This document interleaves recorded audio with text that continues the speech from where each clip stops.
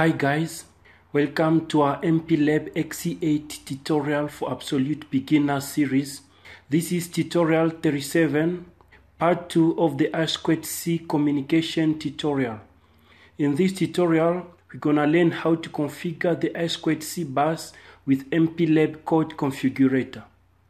So this is a simple demonstration how you can connect a PIC microcontroller as a master to a slave device. In this example, we are using the DS1307 real-time clock as a slave in this I2C bus.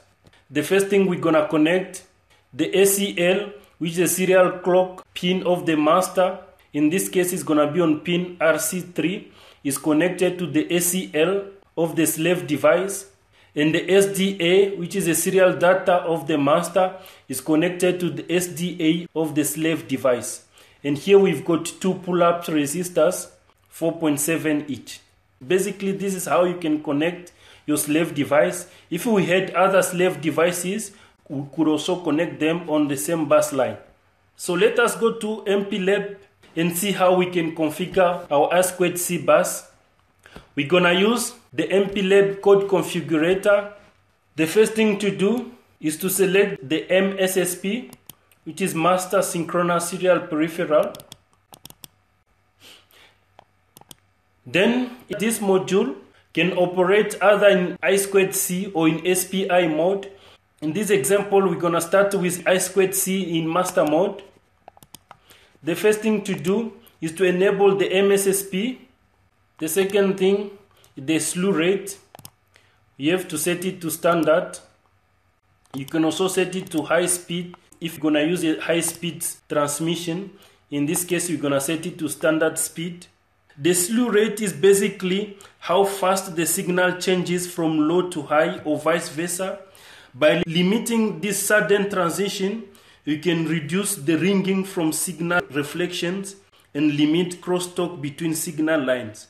At 100 kHz, the signal rates are so slow that the slew rate doesn't really matter. But at 400 kHz, you may experience problems. You'll have to enable it. So in this demonstration, we're gonna set our clock to 100 kHz. The speed of I2C is gonna be 100 kHz. So we're gonna change the baud rate generator value. In this example, we're gonna set it to 13, which is gonna give us an I2C clock frequency of 100 kHz. And in this case, we're gonna set our slew rate to standard speed. But if we set our frequency to 400 kHz, then we'll have to set the slew rate to high speed. And here you'll have to select the format of your slave address, whether you're gonna use a 7-bit or a 10-bit address number for your slave. In this example, we're gonna set it to 7-bit. Most of the slave devices use the 7-bit address. You can click on register. You can specify some other configurations depending on your requirement. But in most of the case, the easy setup is gonna be sufficient. The notification, this is just an information, so we don't have to worry about. It's said by setting system clock to internal oscillator, the PLL is not applicable. Okay, we don't gonna worry about it because we're not gonna use the PLL. So you're gonna notice that once we select our I2C master, then our code configurator pin manager is gonna select those two pins for us automatically. Pin RC3 is selected, is a serial clock pin, and RC4 is gonna be the serial data pin. You can also see here, we've got two pins which are selected, RC3 and RC4. We're gonna generate our code. Click on generate, save, yes. Okay, the code was generated. If you go to our project, these are the MMC generated files. We've got I2C.c file, and we've got the I2C.h file. So these are the functions generated by the MPLAB Code Configurator. These are the functions that you can use to access your I2C bus. We've got the I2C initialize. It says this routine initializes the I2C driver instance for index, making it ready for client to open and use it. and says this routine must be called before any other I2C routine is called. And this routine should only be called once during system initialization. The next function that we can use is I2C master write, and these are the parameters that you have to specify. It says this function prepares a transaction request block, then insert it on the I2C queue. Finally, it waits for the transaction to complete, and it's gonna return the result. This basically function handles one I2C master write transaction with the supply parameters. And these are the supply parameters. The first one is data. So this is gonna be a pointer to the block of data that we're gonna send to the slave. The second parameter is the length of the data block to be sent. The third parameter is the address of the slave. And the last parameter is the I2C message status. These are the message status that we can receive from the slave. I2 message complete, I2 message fail, the I2C message pending, I2C struct start, I2C message address no acknowledgement, I2C data no acknowledge, and I2 lost state. The next function is R2C master read.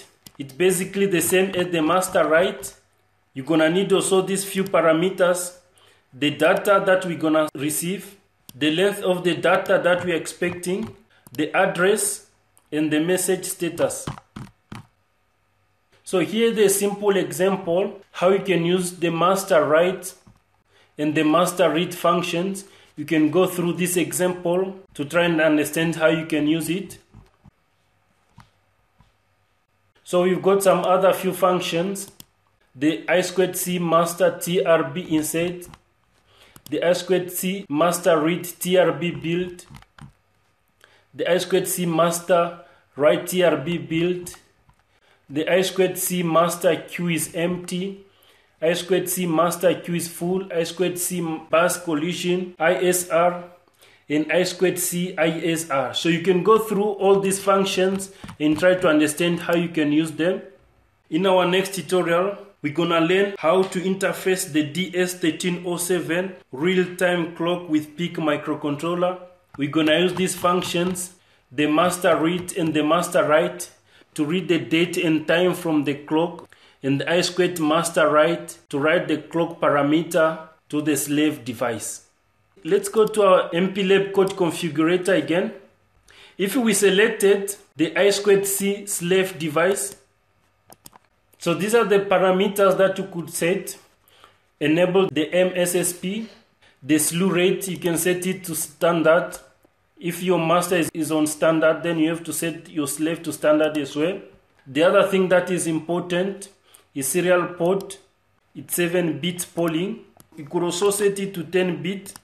And here you'll have to set the slave address. Each slave device should have its own address. This is usually set with the external pins of the slave device. And that's all, guys, for this tutorial. In the next tutorial, we're gonna learn how to interface the DS1307 real-time clock with the PIC microcontroller. We're gonna use these I2C functions to write date and time data to the slave device. Thank you guys for watching this tutorial. Don't forget to subscribe to this YouTube channel to receive more tutorials in the future. And I'll see you guys in the next tutorial. Thank you.